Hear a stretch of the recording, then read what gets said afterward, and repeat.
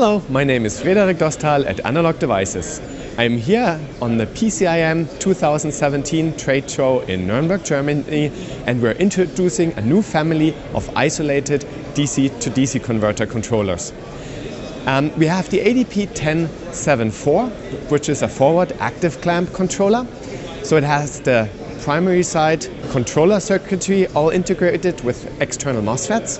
It has on the secondary side a synchronous rectification controller, all integrated to increase the power efficiency, and also the feedback path sensing the output voltage and feeding it back through the primary side, which usually runs through an optocoupler, is all integrated into this device with our iCoupler technology.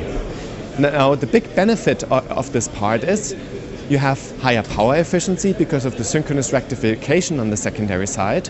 Also, you can operate the whole thing up to 125 degrees junction temperature, as there's no optocoupler involved. And last but not least, you can implement very fast low transient responses, a high bandwidth in your feedback loop, because our iCoupler isolation technology is so much faster than these optocouplers. So here on the demo, we're showing a low transient response. Besides the ADP1074, the forward active clamp controller, there's also an ADP1071, which is a flyback version of it. Also with synchronous rectification on the secondary side and iCoupler isolation, all integrated into one chip. Well, thank you very much for listening in. See you next time. Bye.